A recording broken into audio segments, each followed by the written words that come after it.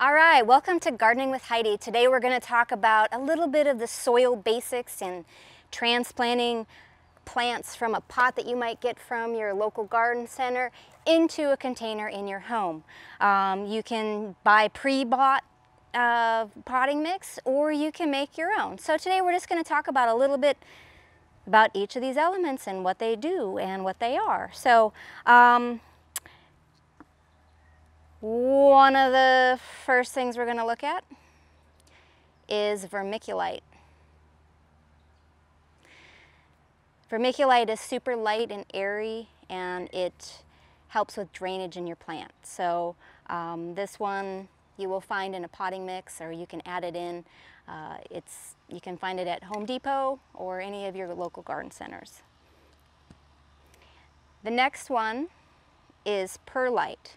It's that white, looks like kind of like popcorn. It's really light and fluffy, and whenever you've seen some potting mixes and you see those white chunks in there, it's called perlite, and it's a mineral that, like a volcanic mineral. I think that it's under high heat it explodes and it creates this. So there's a lot of surface area on that, and it just helps with drainage and things like that. Another really good thing that you can actually make at home with your garden scraps or your food scraps is worm castings. This is what worm castings look like. It's safe to touch, anyway, this is good to put on the top after you pot it, just to kind of boost some nutrients in for your plants. And then there's going to be one that we're going to talk about that a lot of people don't even know about. So I'm hoping that this is something that you've never heard of, and I'm opening your eyes to a whole new wonderful world of gardening that you can incorporate into your soil, which is amazing, and it's called biochar. And this is biochar right here. Biochar is basically pure carbon, and you use any plant material that is burned at high heat with low oxygen. There's a specific method on that, and we will be doing a video that in the future. So if you want to see a biochar, how to make your own biochar video, please post that in the comments. But what this product does is it allows for nutrients to stay in the soil. Here in Southwest Florida, we have a lot of sand, so any fertilizer you put on the soil will just drain right through, and then it goes into our water systems. So that is a problem. So biochar actually is like a plethora of little tiny housing units. I mean, we're talking the square footage of the surface area of one of these little pieces is tremendous. And so what happens is all of the beneficial microbes that live in the soil that help transfer nutrients from roots to the plant from the soil can live in here and hold those nutrients. So all those like nitrogen and phosphorus and potassium and all those things that are in the soil, the little microbes that live in this can hold it so that it can be uptaken from the plant. So this is a really amazing plant, soil amendment. Now you don't just use it by itself, you want to charge it. So there's something called charging. We're going to go into that in the other video, but I do want to show you what they look like on the shelves if you were going to go to Home Depot or your local garden center, or a small nursery. It's good to support your local garden center or nursery where people are, working with plants and whatever. But if you don't have one of those locally, Home Depot does carry some of these products as well. So let's just take a quick look.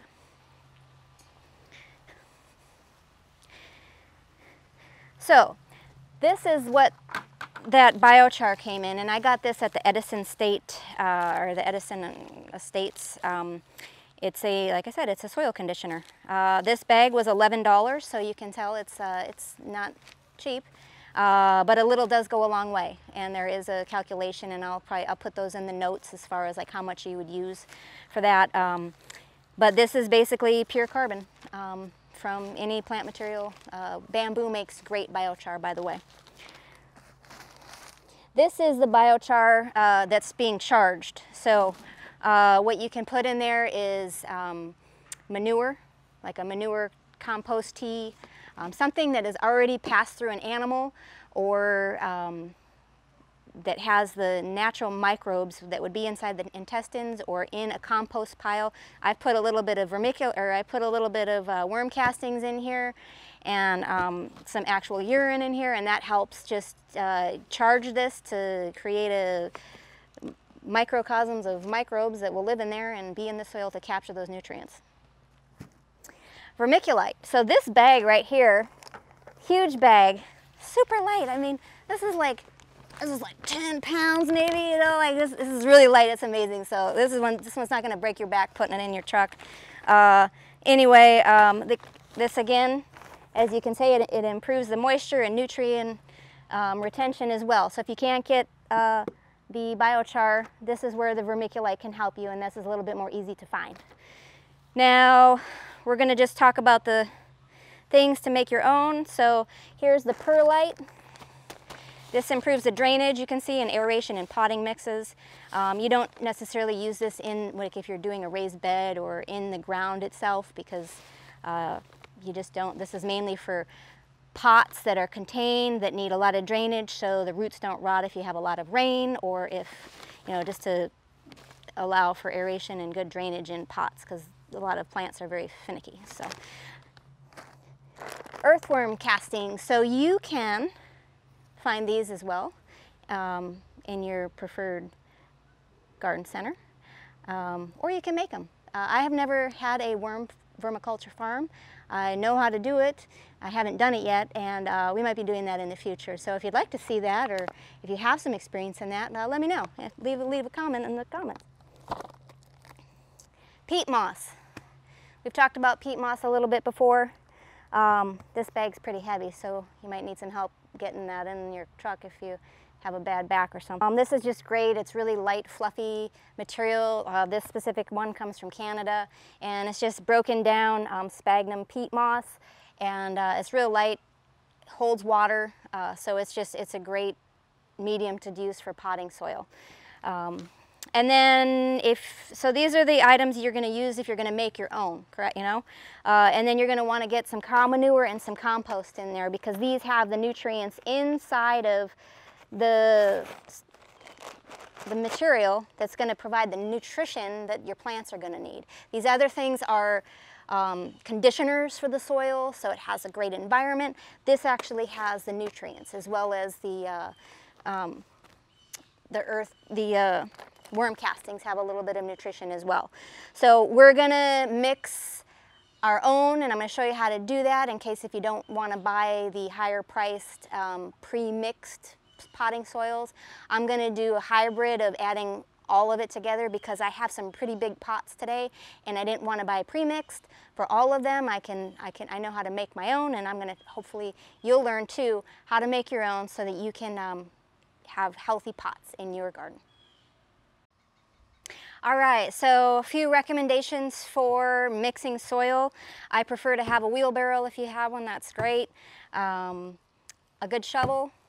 Some gloves are good to keep your hands clean. And then either a razor blade knife, or I just have a simple scissors right here to open some of these bags that are brand new. So what we're going to do is I'm just going to start with this manure on the bottom. Like I said, I have some big pots, so I assume that I'm going to be using all of this. So I'm going to start with the heaviest material first, which is this cow manure, and I'm just going to put it on the bottom. So you can just cut the bag like that. This is kind of what it looks like. There are some sticks and things in there. That's part of the compost.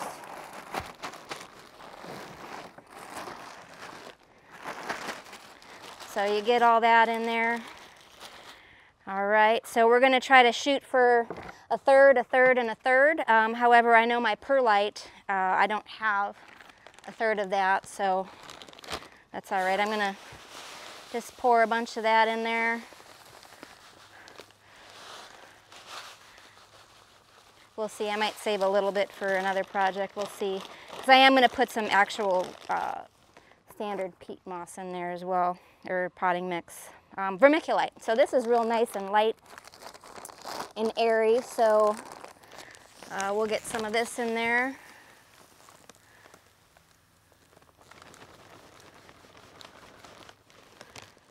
All right.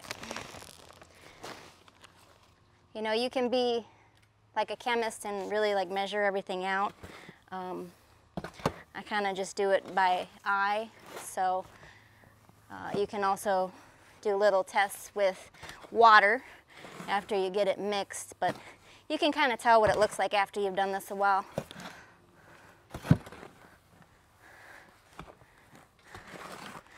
And this potting mix is going to be used for my lemongrass, and they actually like a lot of water, so they don't need like a lot of drainage. But let's say if you had a like a cactus or something like that, you're definitely not going to want to have a lot of soil in there. So they like a lot of drainage. They don't like to be sitting in water.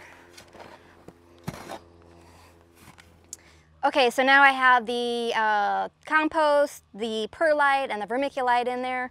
I also have some native soil that I grabbed that has some natural stuff in it here. It has some sand, it has the little microbials from roots and plants that have been actually growing in the ground.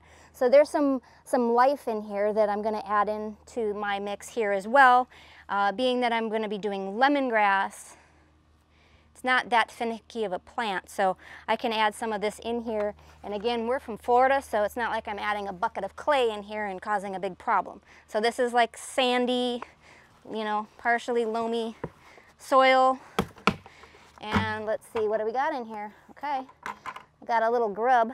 So if you want to know what a grub looks like, that is a grub. And you definitely do not want them in your yard. They will eat all the little roots on your grass. But anyway, like I said, there's you know, living things in here, which is going to help create that soil environment. The soil is, you know, there's living things going on in the soil. You need a healthy soil environment for plants to be able to get the nutrient transfer and the healthy growth that they need. So this, again, for me, was just adding adding some mass to this. I didn't have to pay for that, so that it's going to help me fill my pots for a little bit cheaper by using what is around me in its natural environment. So we're getting there. Still looks pretty light, so we are going to put some of that peat moss in there next.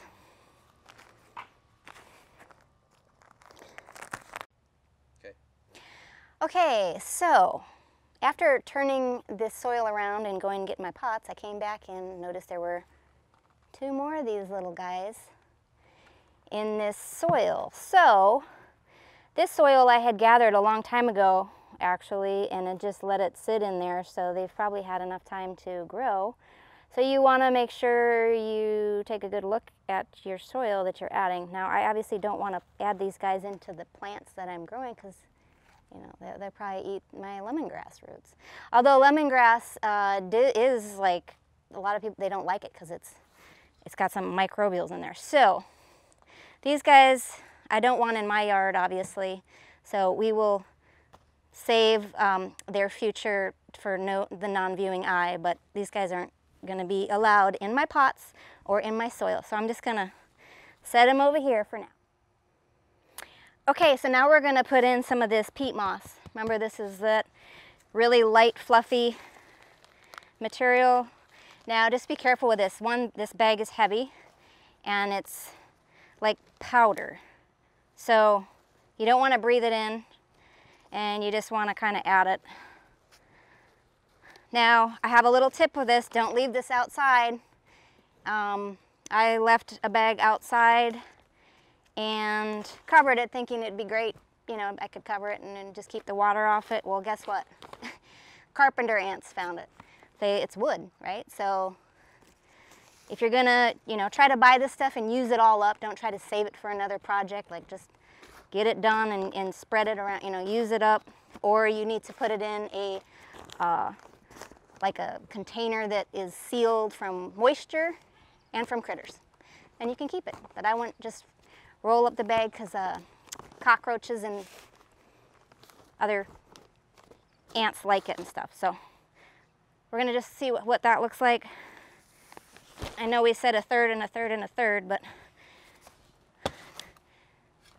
I'll just keep moving this around. Okay, so that would be how you could just make your own potting mix. Like I said, I have several containers, so I'm actually gonna incorporate this container into all of that as well, just to kind of give it a good balance. This one's a little bit heavier than mine. You can kind of see theirs is a little bit darker. They probably have a little bit more compost in there, but you can still see the white. They don't have the peat moss in there so much, so we can add that more later. But I'm gonna just add this in. This also it's specially blended to feed the plants up to 9 months. So I'm not gonna have to add any other fertilizer to this. So you can add some other things, other fertilizers as we go, and we'll talk about that in another application, but this is just going to help me fill and transplant all of my plants that I need to do today and kind of use up what I got and get a good variety and a good nice light pot mix for my plants today. So you want to make sure that you thoroughly mix all of those mediums together to get a nice equal balance. And now I'm going to add a little bit of the so you're going to want to make sure you mix everything up very well so it all kind of gets a nice even mixture of everything. And now I'm going to add a little bit of this biochar into here. So this is going to help keep the nutrients in these pots. And I'm just throwing it in. You don't need a lot of this stuff. Once this medium gets into the soil, it's there forever. This stuff doesn't break down. It's like building a concrete condominium for your microorganisms. So once I get them in these pots, they'll be in there able to transfer nutrients. So I'm gonna kind of mix a little bit in as we go, and then we're gonna